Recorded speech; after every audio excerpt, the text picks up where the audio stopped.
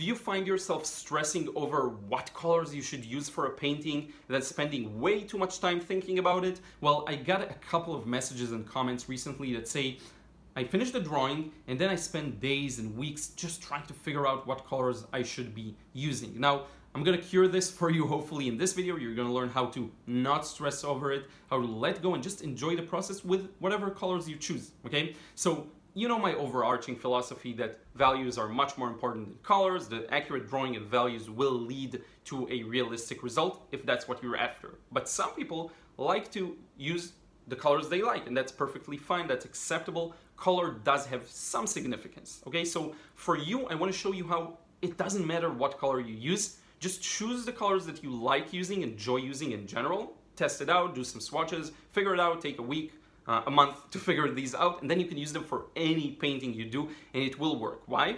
Because you chose a color scheme, and in the context of the painting, and it's all very contextual, they will work. Your yellow will work with your red, will work with your blue. You don't have to look at a part of the photo or scene and think to yourself, what color is that? What color? It doesn't matter. Use whatever color you like and you enjoy. I'm going to show you how to do that. So let's get started.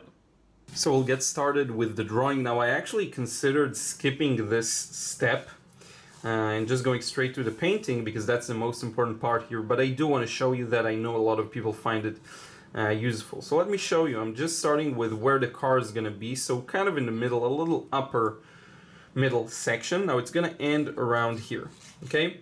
Now there is a very strong line here defining it to the right, so I want to preserve that. I'm basically building the shape of the car very loosely just to create a framework. This does require a lot of experience, so take your time, measure. That's what I always tell my students and in the courses. Take your time. If you're uncertain of how to draw something, you take your time, you measure properly, you get the proportions right. I am confident enough to eyeball them, but that may not always be the right decision even. Okay, so, but in this case I will. I will go ahead and just eyeball the whole thing, and hopefully that'll be accurate enough. So here is the window, and here is the roof of the car. It's gonna be strong orange. Here is the side of the car. Here is that section under the window that you can hopefully see here. Here we have this kind of grills at the front. Very old and beautiful car. I love cars, you know. Sorry if you don't like them. That's just how I roll. Pun intended. I just love cars, you know. And it's a subject that always interests me because it allows you to showcase light, I think, in a really good way. So that's the beauty of cars for me, with all the sharp angles and the changes of direction. That's what I find most intriguing about them. If you're not necessarily the biggest fan of just light and shadow like I am, I'm pretty simple that way, you may not like them as much, but for me it's like the best. And then we have this bumper. There's a shadow underneath that I want to get. So that's 1, 2, 3 shadow. And it ends somewhere around here, goes back, and to the right. Okay, the shadow is cast somewhere around here. There's a gap here that I will put in. Maybe I won't actually show it in the painting process. Maybe I will, maybe I won't. Not fully accurate, but pretty much close enough, good enough. The light's moving a bit, so sorry about that, the natural light from the window, so maybe there's a bit of change of warmth. Maybe it was a cool video, now it's a warm video, sorry about that. But don't worry, it's not going to affect the painting stage at all, okay? So now we have a couple of buildings in the background, we have this kind of shadow creeping in through here. These are the actual buildings, but they're gonna play a really secondary supporting role here. I may just darken the whole thing up and disregard it completely.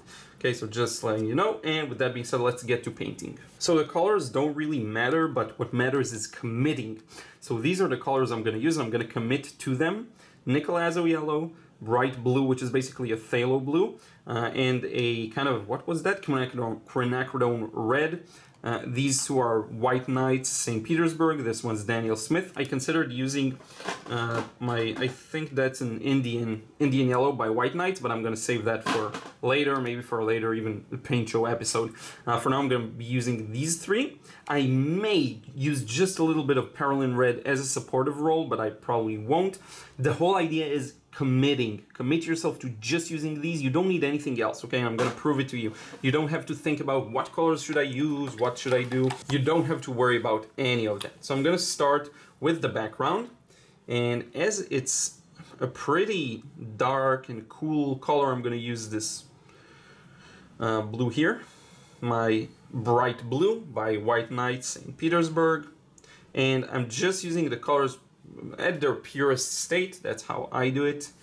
So a bit of blue, and again, as soon as you decide on the colors, you don't have to, you just choose. You can even choose at random. You choose 3 primary colors, and that's it. You stick to them. You don't need to overthink this step. Okay, I would even go with the same 3 primary colors for everything, because that way you'll build experience using them. Okay, now as I get closer to the car, I want to be a little careful and ensure I don't miss those oranges and bright yellows. So I'm going to start mixing an orange here with a bit of yellow and red. And it's not going to be like a bright fiery orange, because again, I committed to these primaries and they just don't have that in them. It's going to be a more muted one, but I'm fine with that. So adding a bit of yellow here. This is going to be quite light here down the middle. I may use, let's use a bit of a pure yellow, just for fun, see what happens. A lot of water, because I'm gonna need it to be quite light. And then let's just put straight in here the red. Let's just go crazy. I'm gonna show you it doesn't matter. That's the beauty of it. It does not matter. Okay, finish up this section. Just go ahead like this here, because to all of you who are wondering, I don't know what colors to use. I spent hours thinking about colors. A lot of people have said to me they finished the drawing and then they spent like days thinking about the colors. That's a waste of time. Don't do that. Just paint. And I'm going to show you how little of a significance it actually has. Now let's just go with a bit of cool here in the shadow. That's kind of an improvisation. Now there is this very gentle highlight I want to lift from here, and I'm just using a paper towel to do that. So here we go. Just lift like that. That's it. That's all we need. I'm going to allow this some time to dry, and then we'll continue. So congratulations. Now we've come to the hardest wash there is, but this one's also when we'll pretty much wrap this painting up, and we'll just need to add some details. But notice, again, colors, same ones, exact same ones. Now in the original photo, there's a bit of a sky here. I'm going to drop that completely. You just feel like it's unnecessary. So notice a lot of blue, a lot of the quinacridone red, or the, you know, the type of very cool red, and I get this kind of a black color, okay, or gray black color. I'm just adding a bit more water. It's the same colors. Notice how I didn't need to think about anything when it comes to colors. I already knew what I'm gonna use exactly.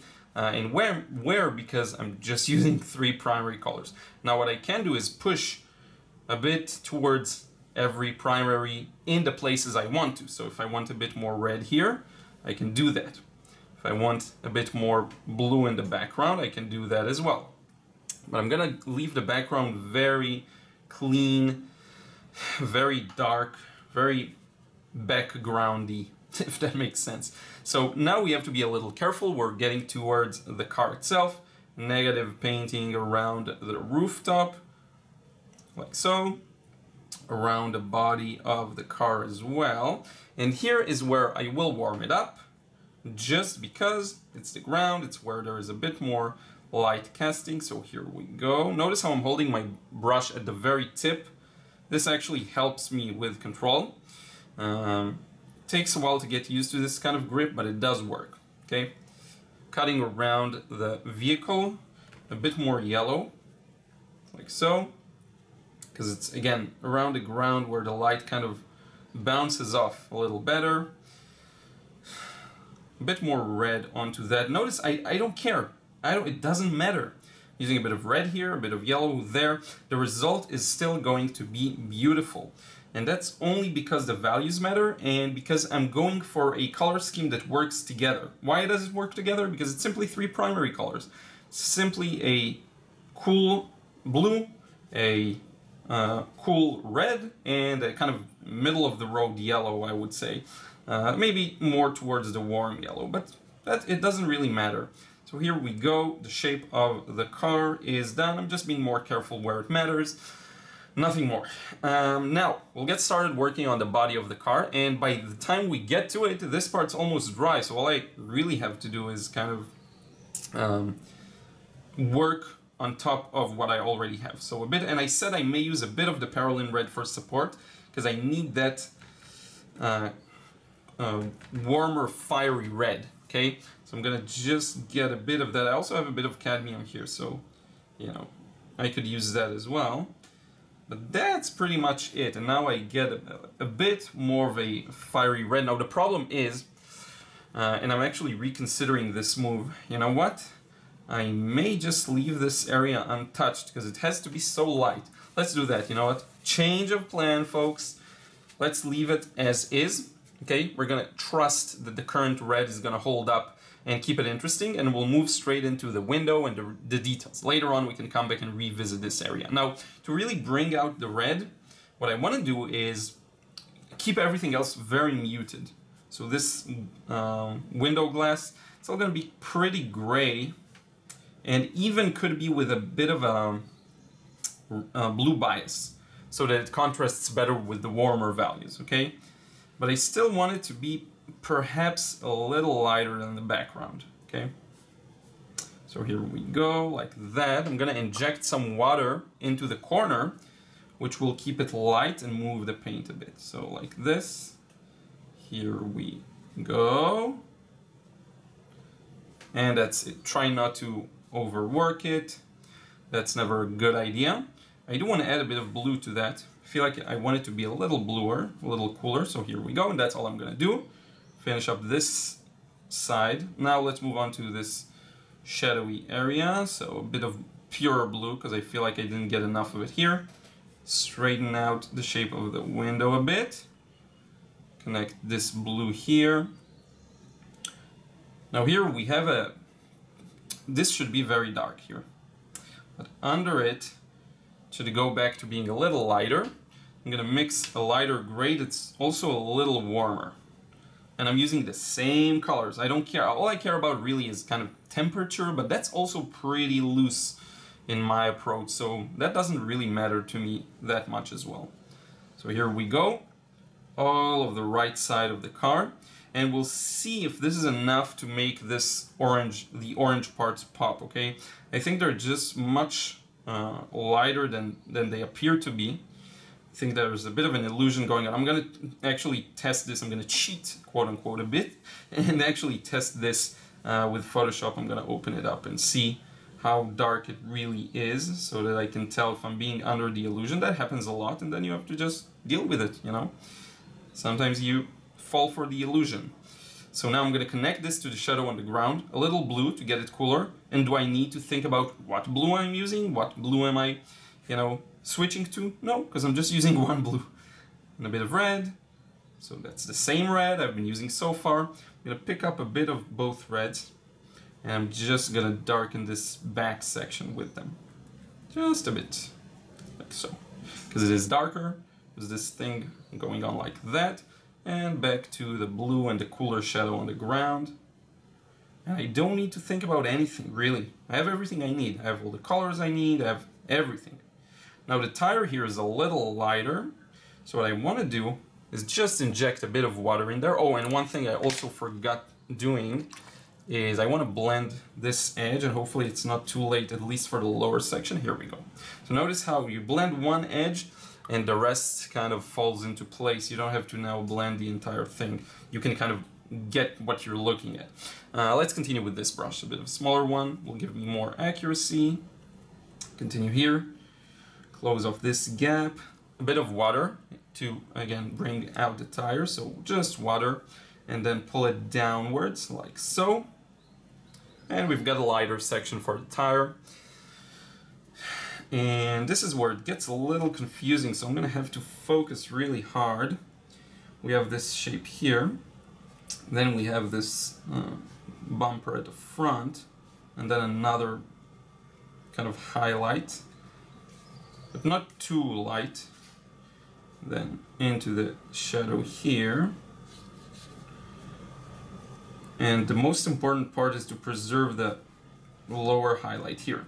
If I lose it, it'll hurt one of the more interesting, I think, parts of the painting. It's not a disaster, really, but you just want to make sure. And this part should be darker. Let's introduce some blue, because that's my darkening, basically, paint. So you see, I don't have to think about anything, really, because I already chose my colors in advance. I already know exactly what I'm going to be using.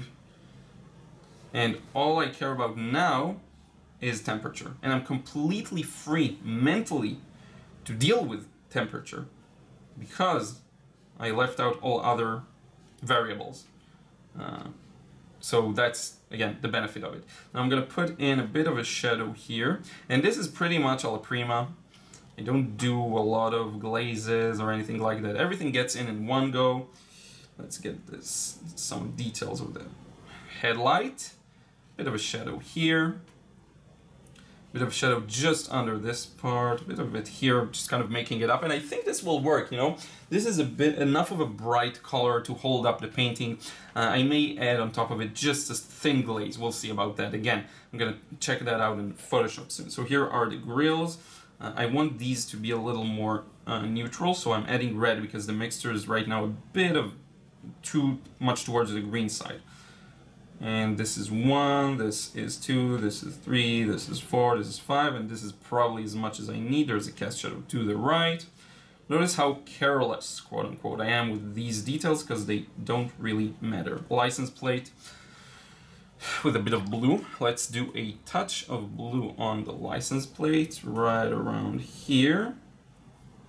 Then some dry paint to just put in some lettering. And again, this is a smaller painting relatively, so I don't need too much details. And now let's work on the left headlight. Get that shadow underneath, like so. All of my colors, again, I'm going to remind you again and again, are the exact same. Same blue, same red, same yellow. These are the colors that were responsible for this entire painting.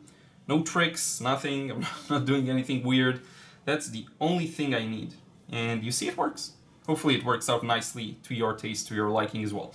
I'm gonna add just a bit of this kind of curvy line that I can see here, just to better indicate the shape of the car, a bit of that here. I'm gonna go back with some darker paint in just a moment and a thinner brush, but for now, red, yellow.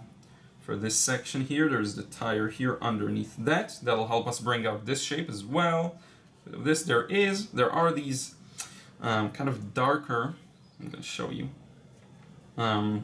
vertical lines that go kind of like that. Here 1 and here is 2.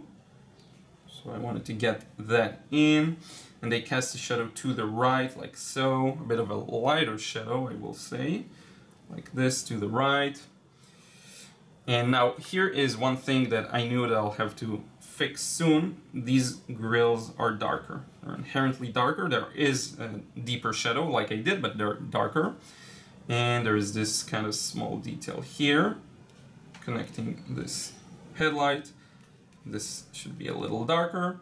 Towards the top, they go a little darker. So around here, just a bit of darker shape. There are the wipers. 1, 2, and there is this kind of shadow around here that goes like that. And believe it or not, that's the 80% of the painting that we're done with. So now just a couple of details, I think, with a very dry, gentle brush. So a bit of red. Then we have this detail in the shadow. We have this area here. I'm gonna do this kind of thing. Now, let me just check out the reference one more time and see if I can improve any of the orange parts. Okay, so that was an easy test. They are indeed a little darker, but not too much darker. So I'm gonna use my Perlin and my Quinacridone, and I'm gonna mix something that's very light.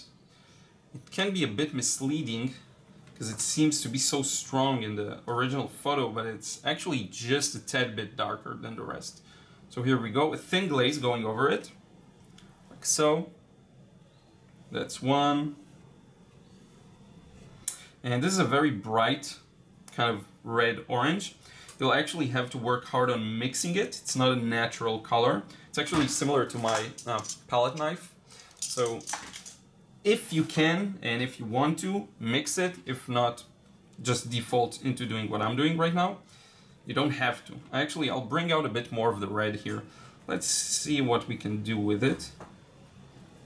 You can see it's a rather light color. I wouldn't get too caught up in trying to imitate it.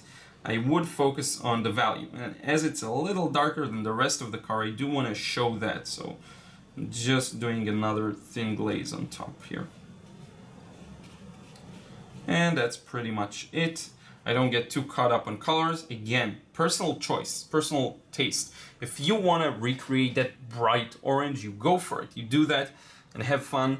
And choose the primary colors that will create it. You know, some colors will create it. I don't think they'll be very good to mix together. I'm just lifting up a highlight here. I don't think they'll mix really well together, but it's your experiment to do. Okay, so feel free to do that. For me, I'm very pleased with how this one is turning out. I think it has everything that it needs. And the main point here is notice how much simpler it is just thanks to simplifying the primary colors. Okay, and I made a decision to use 3, maybe 4, and I stuck to it. So I'm gonna add just a couple of details here in the background. Maybe let's use this larger brush. It's not large, but it is larger. Grab a bunch of paint here and just start putting in some details like so to hint at something here. Maybe windows for this half imaginary building. Let's darken up the entire rooftop like so. Here we have some other buildings. You don't need anything really. So here we go. And I hope that makes sense. There's a good sense of light and shadow. There's, I think, an interesting composition here. It all works well together. You could darken, you could continue doing things like indefinitely. And I had this interesting discussion with a student about knowing when to stop. And you can always add more. But I think at some point you just have to ask yourself, will the painting benefit from what I'm doing right now or not? If it may benefit, you know, you just don't have to do it. You just don't have to add anything. If it will benefit, clearly you know it will, then go for it. But if it won't, then just stop, like I'm gonna do now. Thank you so much for watching. Let's now wrap it up. So I hope that gives you at least the permission not to worry so much about what color you'll be using. I hope you'll just try and figure out what colors you like and then use them for whatever painting. I'm very consistent with my colors. I'm just using probably the same 3 colors over and over and over again. Same blues, same yellows, same reds. I don't even try to match the color. I just kind of use whatever I have on hand, and it works out. It works out because it's all contextual. It's all contained within the painting. Hopefully that makes sense. Let me know if you have any follow-up questions down below. I really hope you enjoyed this process. Don't forget to give this video a like and a thumbs up if you enjoyed it, and also subscribe if you still haven't. I post tons of processes, reviews, Painting Masters episode, a Paint Show episode, a lot of different things that I think you'll enjoy, and I will see you again in another vid real soon.